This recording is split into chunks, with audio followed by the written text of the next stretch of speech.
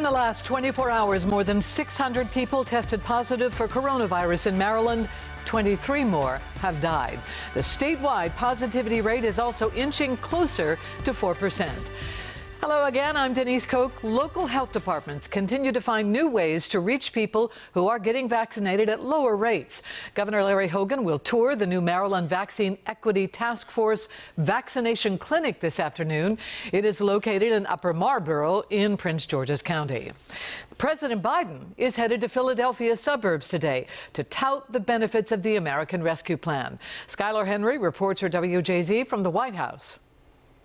President Biden is hitting the road to tout his American Rescue Plan and the benefits small businesses can receive, especially those that missed out during the last round of relief. Mainstream businesses from hardware stores to beauty salons that needed the help most were left behind.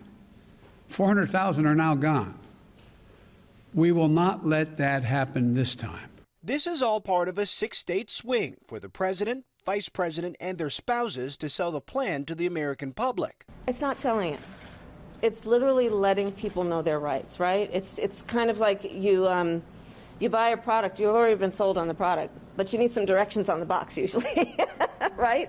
The Republican National Committee is launching a counter-messaging campaign today, spreading the message that the money in the bill isn't targeted to fight the pandemic. Reports from California suggest some local governments may consider using some of the massive bailouts that Democrats sent them on bonuses. The Biden administration is also pressing states to make vaccinations available for all adults by May 1st. Today, Mississippi becomes the second state to expand their vaccine eligibility to those ages 16 and older. Great for the Mississippi so we can get back to some kind of normalcy. We all need it. Dr. Anthony Fauci says so far there have been a few allergic reactions to the vaccine.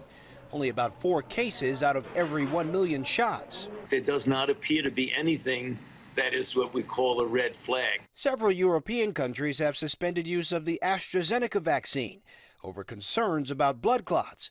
The British drug maker says a review of 17 million people in the UK and Europe who have received the vaccine found less than 40 developed blood clots, which they say is lower than what you'd expect to find in the general population.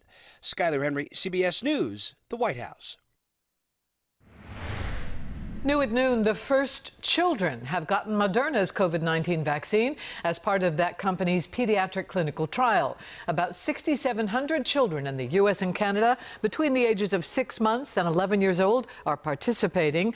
Now, they are getting 2 doses of the vaccine spaced about 28 days apart. As the trial continues, some children will be getting a placebo.